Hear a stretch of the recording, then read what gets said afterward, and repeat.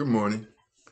I haven't been posting lately because there has been nothing of merit for me to post. And by this I mean that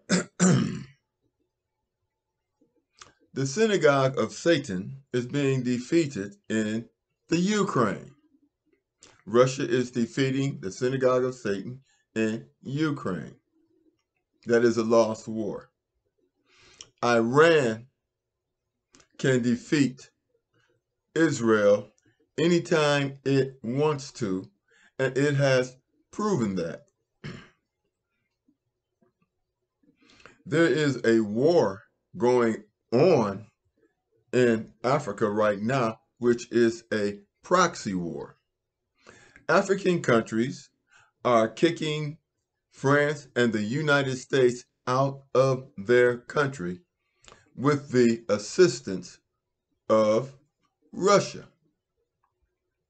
Niger has told the United States to get out. The United States says we're going to leave in a few months. Russia has put troops on United States bases in Niger, so they will be leaving. The number one superpower in this world is Russia. And Russia has the military capacity and strength to decolonize Africa, and they're doing that now. But, so there has been nothing for me to post about because God's will is being done. But the most beautiful thing, noteworthy thing to post about is the anti-Semitism bill. That is beautiful. It is the act of a wounded animal clinging to hope. It is the actions of a wounded animal clinging to hope, and it is not going to help them. First of all,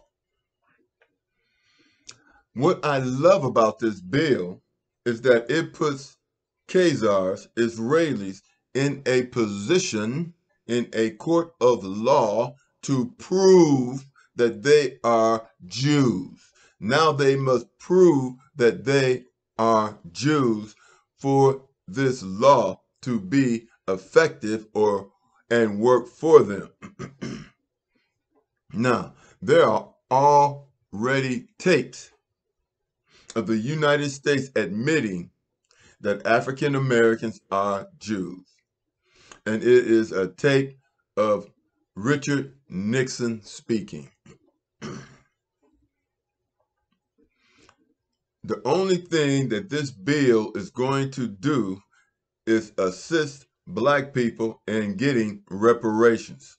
All we have to do is prove through DNA that we are God's chosen people. And it's already been proven. The anti-Semitism bill is a gift. It is a gift that can be used in a court of law to prosecute the United States of America for anti-Semitism. I mean, you have to prove it. The ICJ has already voted against Israel. The ICC is going to put out a warrant for the arrest of Benjamin Netanyahu, and there is nothing the United States can do. Another beautiful thing about this is that if you are a Christian and you believe in the words of Jesus, Revelations 2:9 and Revelations 3:9. Now, what do they say? Okay, so what does Revelations 2:9 say? It says, I know thy works and tribulation and poverty, but thou art rich. And I know the blasphemy of them which say they are Jews and are not, but are the synagogue of Satan. Revelations 3:9. Behold, I will make them of the synagogue of Satan, which say they are Jews and are not, but do lie. Behold, I will make them to come and worship before thy feet, and to know that I have loved thee. You see, as true Jews, we don't need to pass or have passed laws to protect us. Because if you are a true Jew, then you know that God is watching over you. So we do not have to delete Palestinians.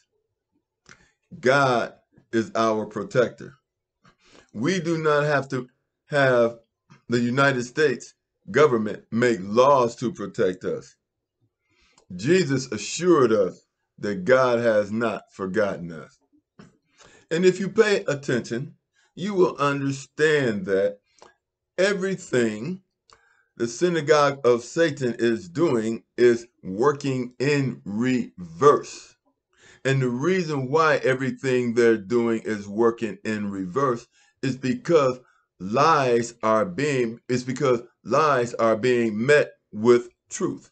Lies are being met with truth, and they are being overturned. The lies are being overturned. And this is why the synagogue of Satan is not getting the return that they expect because their lies are being overturned. They are a wounded animal grasping for straws, and straws will not help them.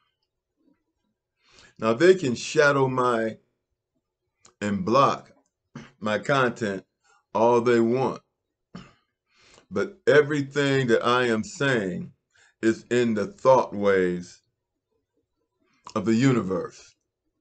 Every thought is real. Everything I'm saying is in the thought waves of the universe. It is in the internet. It is a part of the spirit of the internet. And people will feel and see and acknowledge the things I'm saying metaphysically. Like and subscribe. Talk to you later.